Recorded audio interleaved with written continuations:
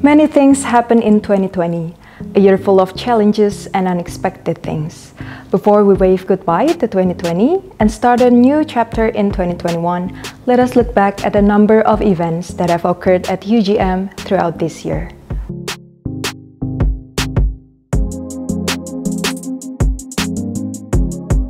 "2020 began with a number of achievements from UGM students, such as first prize in the International Industrial Engineering Competition and gold medal at the 2020 International Science, Technology and Engineering Competition. A total of 14 UGM research activities also won funding for productive, innovative research from the Indonesian Ministry of Finance. In February, UGM received a visit from the President of Singapore, Halimah Yacob, who engaged as a speaker in a dialogue session at UGM. In March, UGM once again had the opportunity to receive another world leader, King Willem-Alexander and Queen Maxima of the Netherlands, who visited UGM in a series of royal visits in Indonesia.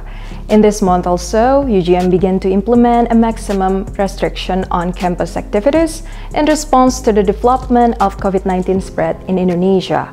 All non-academic activities on campus are eliminated, while lecturers, education staff, and students begin work and lecture activities from their respective residences.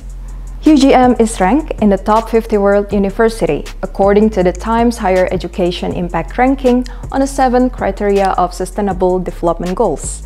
In the overall assessment, this year UGM is ranked 72nd in the world, an increase from last year's position of 101 to 200.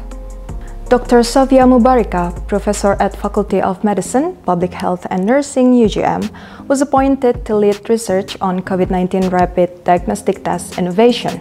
This antibody-based diagnostic tool detects IgM and IgG produced by the body that fights COVID-19. Simmons placed UGM in a 254th rank in the world in a QS World University Ranking in 2021, up 66 places compared to the previous year's achievement. With this result, UGM becomes the best university in Indonesia, according to the QS ranking. More than 4,000 UGM students were deployed to participate in online student community service, community empowerment learning activities.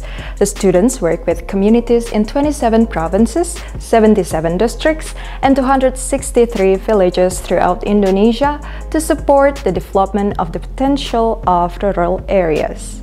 Research conducted by the World Mosquito Program Yogyakarta in developing Wolbachia technology has succeeded in reducing the case of dengue fever in 35 urban villages in Yogyakarta city by up to 77%. This research was led by Adi Utarini, a UGM professor who was included in the list of 10 people who helped shape science in 2020 according to one of the prestigious scientific journals, Nature. The UGM research team developed an earthquake early warning system that is able to detect and provide earthquake warnings.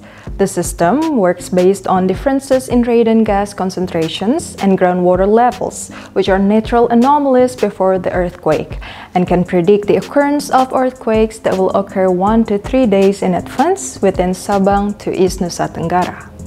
UGM researchers developed Genos, a rapid diagnostic tool for SARS-CoV-2 infection through breath that works with sensors designed to recognize volatile organic compound patterns from COVID-19 infection. Last October, the governor of Yogyakarta Special Region, His Highness Sultan Hamengkubuwono X, tried this diagnostic tool. Universitas Gadjah Mada was ranked 57th in the QS Asia University Ranking 2021, a university ranking publication for the best universities in Asia. Of the 30 Indonesian universities included in this ranking, UGM occupies the highest position. UGM is working with a partner to develop the COVID-19 antiviral medicine. The medicine is currently in development and awaiting approval for clinical trials, and is targeted to be ready for market in 2022.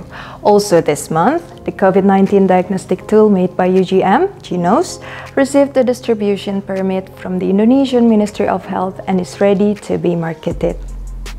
These are the various events that occurred throughout 2020. Thank you to all parties who have supported UGM to keep growing and innovating. See you in 2021.